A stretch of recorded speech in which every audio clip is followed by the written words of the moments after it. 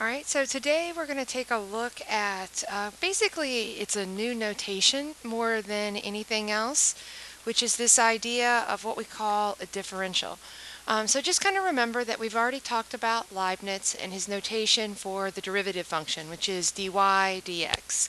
And Leibniz's idea is that basically remember that we're taking the limit as h goes to 0. I'm going to change it to delta x just to kind of use that notation here of your change in y, f of x plus delta x minus f of x all over delta x.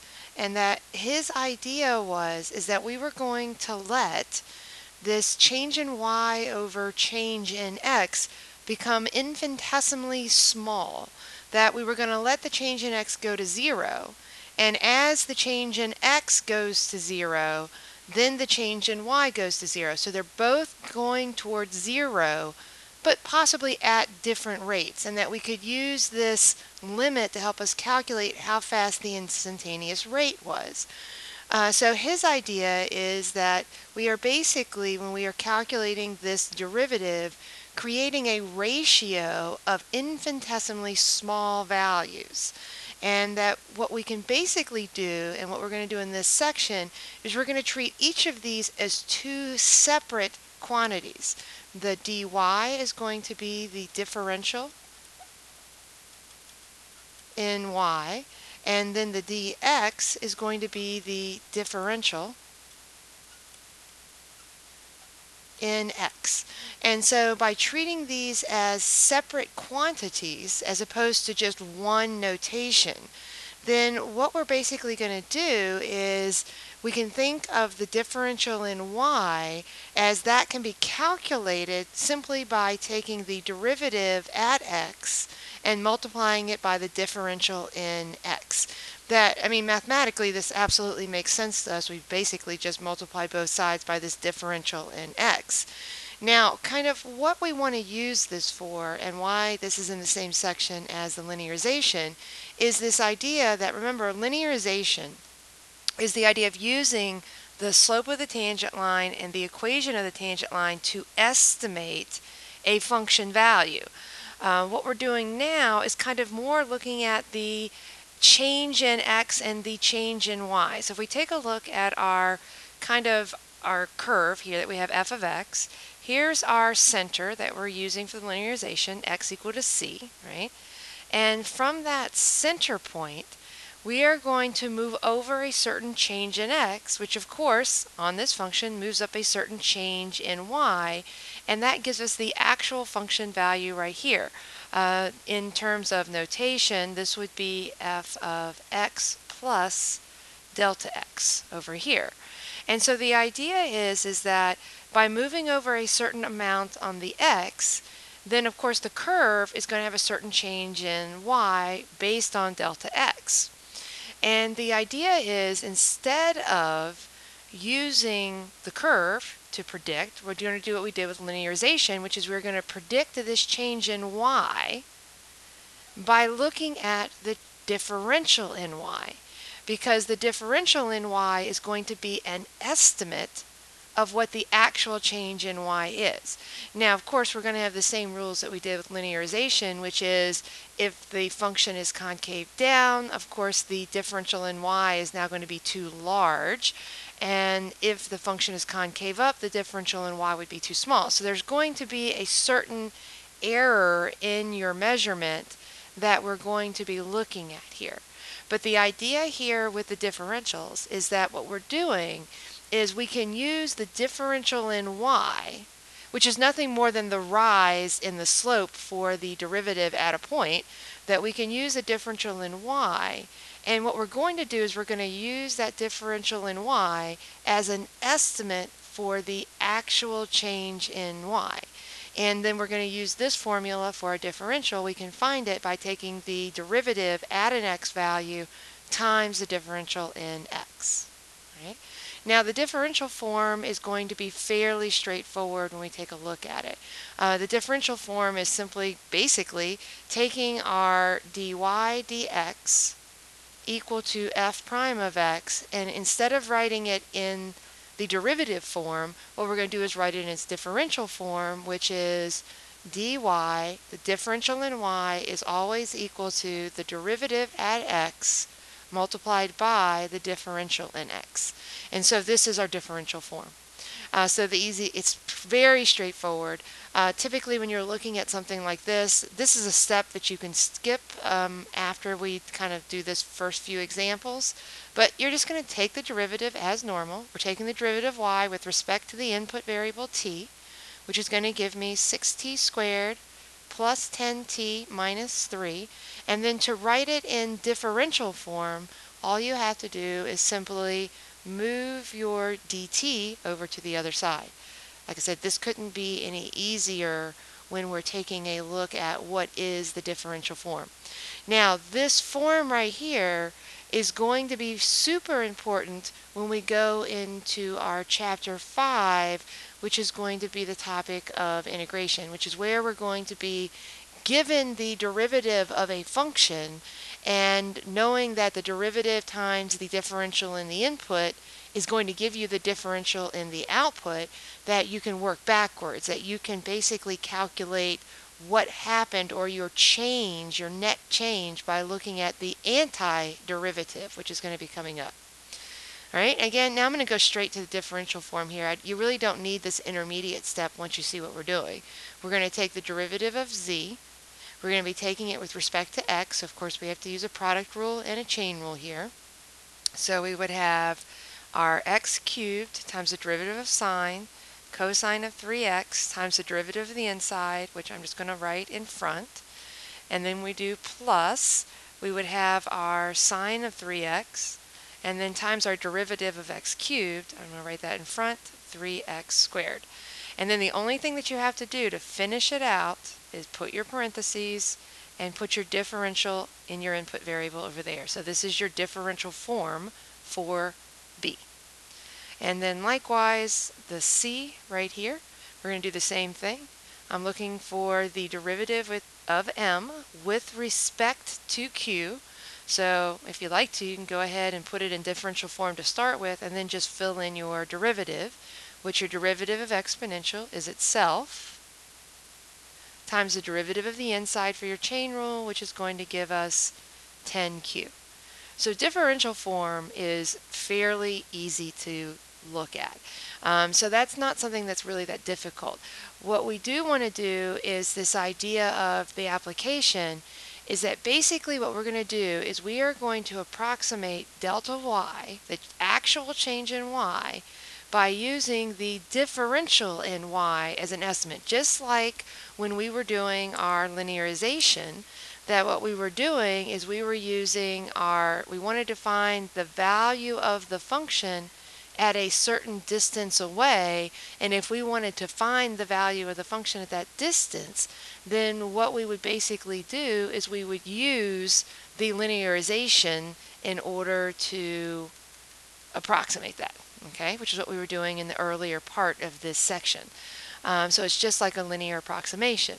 So here's kind of a more applicable area of where we're going to be using this.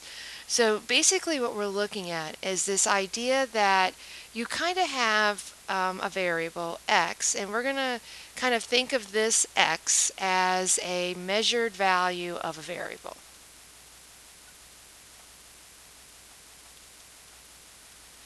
And then, as we all know, that when we actually go to measure variables, we're going to have some measurement error. So x plus delta x is going to be the exact value of the variable. So we're going to be off by a little bit. That when we take the actual exact value and then we measure it, we're going to have some measurement error. So delta x is going to be our measurement error. Okay, and so the idea here is that your change in y, which is found by doing your f of x plus delta x minus your f of x, the actual change in y, that instead of being able to calculate that directly, what we do is we approximate that. And we approximate that by taking a look at our dy, our differential in y, that this is approximately the same as delta y when your differential in x is small. Okay? Now, the key here in a lot of these problems is, if we come back up here to our picture, is that we're always pretty much going to consider that delta x and our differential in x are always going to be the same. And so when you're in the problem and working with this, your differential in x and your delta x are going to be pretty much interchangeable. And what we want to do is then estimate delta y by taking a look at our differential in y as an estimate. All right, so let's look at an example 6 here where we're going to be using this. So the first thing is we kind of have a spherical bearing. So we have this three-dimensional little sphere, kind of like a marble shape, that we're going to measure with a caliper, which is nothing more than a measurement device to measure the radius or measure the diameter of it. All right, and what we have here is we want it to be 2.3 when we're making them, 2.3 inches for the radius, but we're going to allow a possible error of no greater than 0.0001 inches. Okay, and then the idea here is what we want to do is find the maximum possible error in the volume. So the maximum possible error in the volume, that is your change in V. That's what we're actually trying to find. And to find the change in V, we're going to estimate this change in V by looking at the differential in Y. And so that's where this application is going to be set up.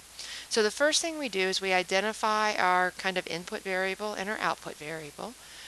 Since our radius is what we're kind of having a possible error in our measurement, so the radius is going to be our input, and the volume that we're trying to find the error in the volume is going to be our output, our y in the problem.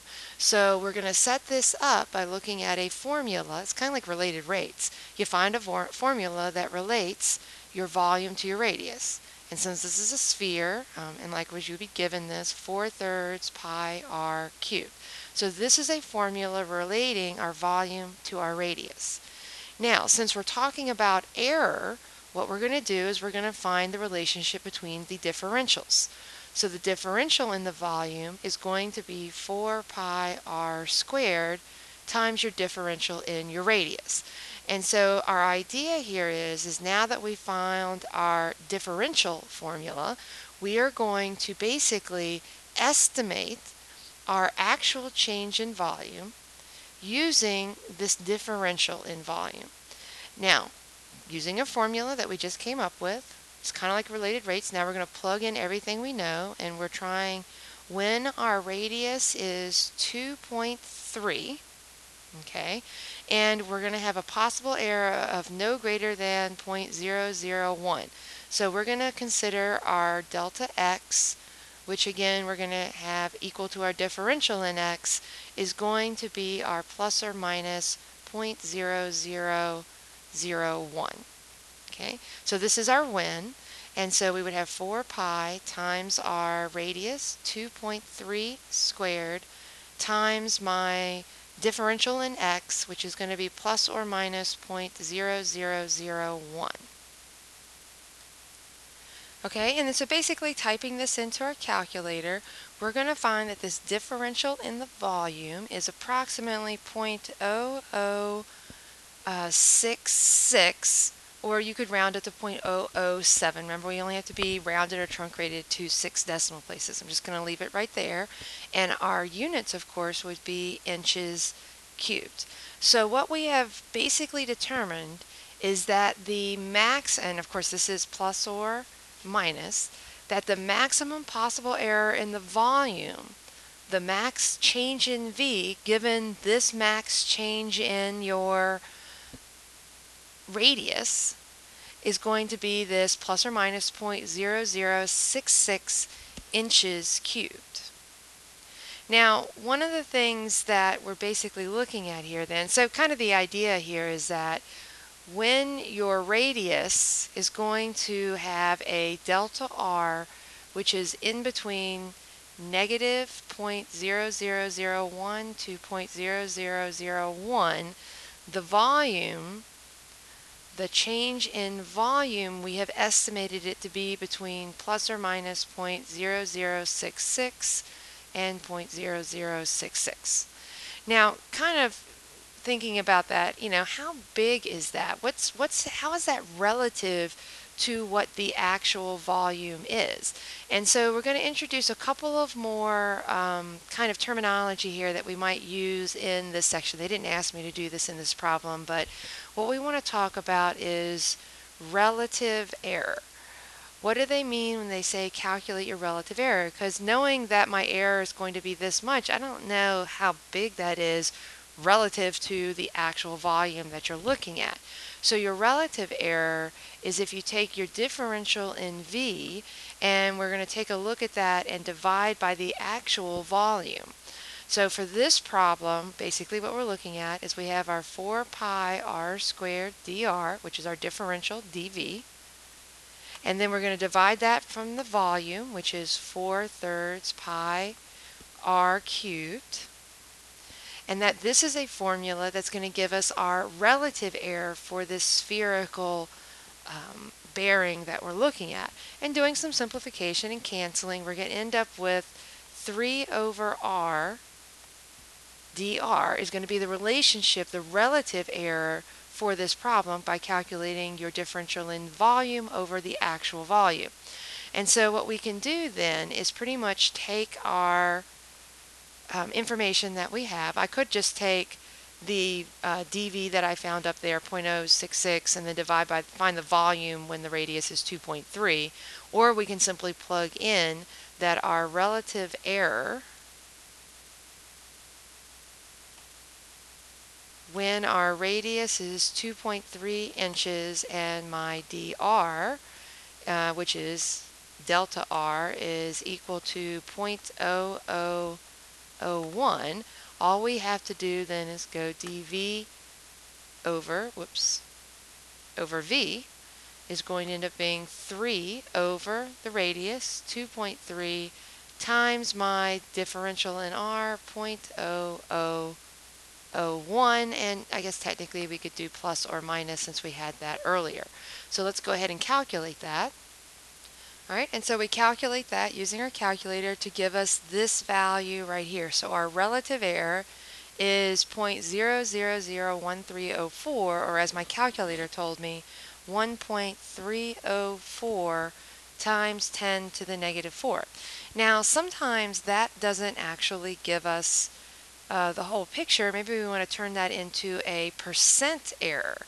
So our relative percent error can simply be found by taking our relative error and simply multiplying by 100 to turn that into our actual percentage. And so if I were to multiply this value times the 100, we would get a percent error of 0.013%, which means that, that's a fairly small percent error that we're looking at. And so those are a couple of the things that they're going to ask you to do with this differential, is this idea that we can, one, find the formula for the differentials, which is simply remembering that you're just going to take the derivative as normal and then move the differential in x over to this side. But the kind of application that we're going to be using these differentials for is that what we're going to do is we're going to estimate our actual change in our output by looking at our differential in y, that we're going to estimate the change in output by looking at the differential in y. And so this kind of gives us this idea of more of a manufacturing idea where we can have a certain measurement error, and we want to see what happens to the volume given that we have a certain measurement error in the radius. Let's take a look at another example of this. You don't have this on your paper, but go ahead and just let's add another page, and that way we can kind of do just another example. just more of a generic function example.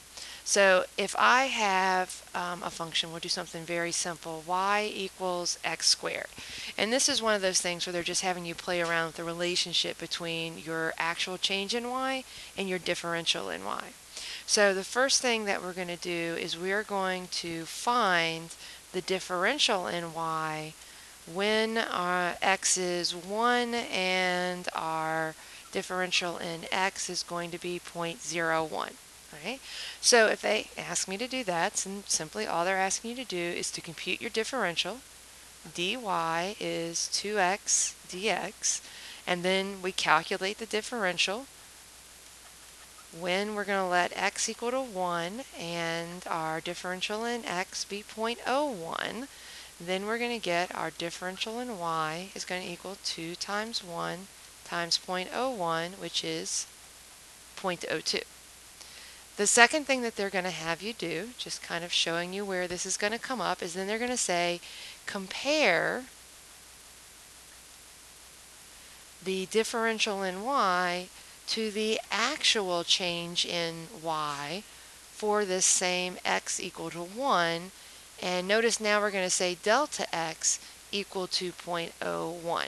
And because now notice that the differential in x and delta x are being the same. That's what we're doing for our comparison. We're going to move over the same amount and then see what the change in y is and compare that to the estimate that we're doing with the differential. All right, so for this, if I was actually calculating the change in y, the change in y, if you will recall, is f of x plus delta x minus f of x. So now we're going to actually calculate it, not estimate it. Remember, this is the estimate. This is the actual that I'm going to calculate so I can do a comparison. So calculating that for our problem, we would have f of 1.01 minus f of 1. And then using our function from above, y equals x squared, we would have 1.01 squared minus 1 squared, which is going to give me 0.0201. Now, so of course you can see that the actual value of delta y is a little bit larger than the differential. The differential was an underestimate of that. And let's kind of think about why I got an underestimate. We have a function y equals x squared, which we all know is concave up. We're looking at x equal to 1. And if we take a look at the tangent line, obviously the tangent line, the linearization, the L of x is going to be an underestimate as I move out. If I compare two values, the value on the tangent line and the value over here, then obviously you are going to have an underestimate. And so the idea is if we simply move over 0.01, then this right here on the tangent line is going to be the dy, which we found, of 0.02. The actual value, the actual change in y, is going to be the 0.0201. It's going to be a little bit higher than what our estimate was because the curve was concave up. And so now what we want to do once we get this idea, could we figure out a relative error for this? Well, sure. Our relative error, okay, so let's come down here a little bit. We went down a little bit too far there. So part C, let's compute the relative error and our percent error in this problem. Okay, so now remember our relative error is going to be my differential in y over the actual value of y. Okay, so for our problem, our differential in y that we found was 0.02. Now I could do it by formula, but I'm going to go ahead and do that by putting our 0.02 in, and then I'm going to find the y value at x equal to 1, which is 1. So we got 0.02. And our percent error is going to be 0.02 times 100.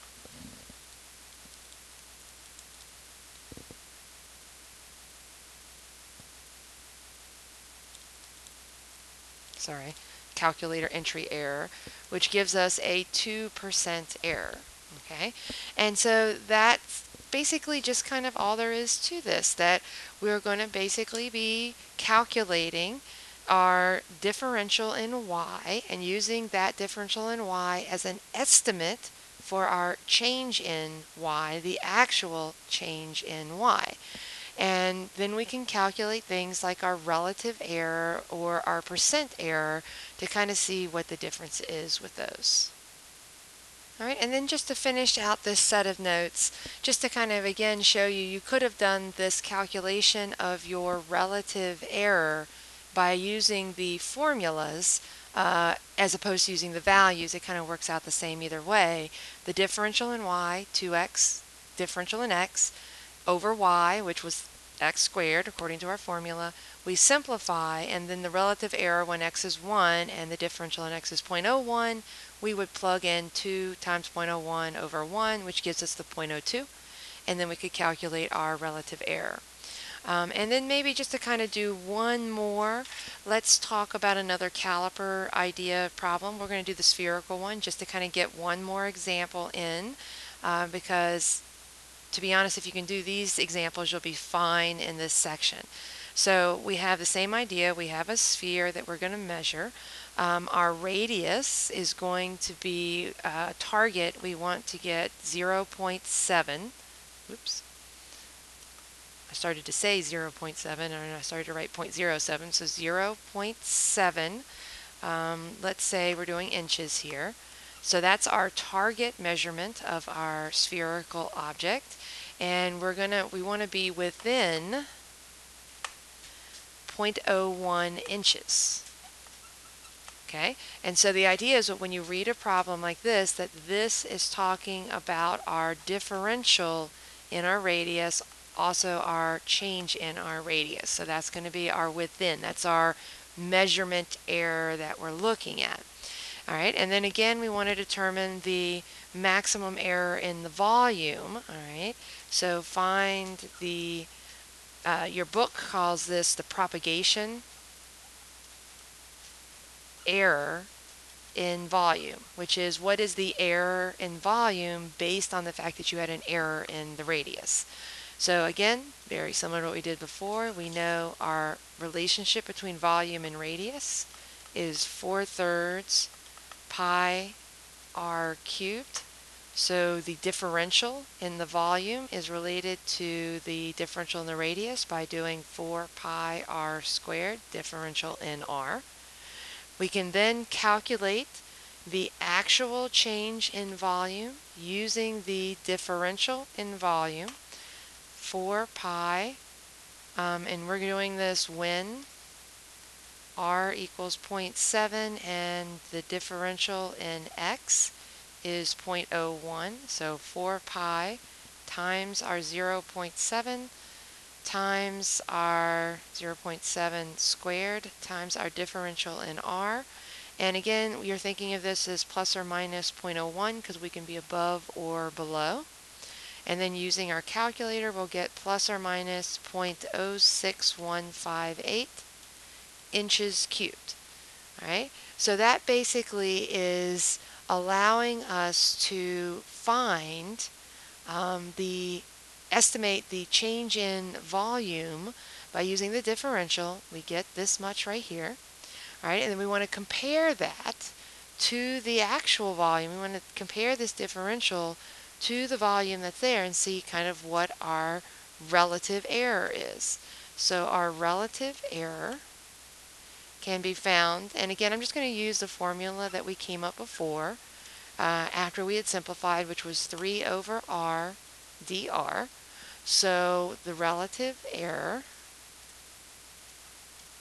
when the radius is 0.7 and the differential in x or change in x is 0.01, we're going to get our relative error is 3 over 0.7 times our plus or minus 0.01, which is going to give us about plus or minus 0.0429, which then converts to a percent error of approximately 4.29%, simply multiplying that by 100.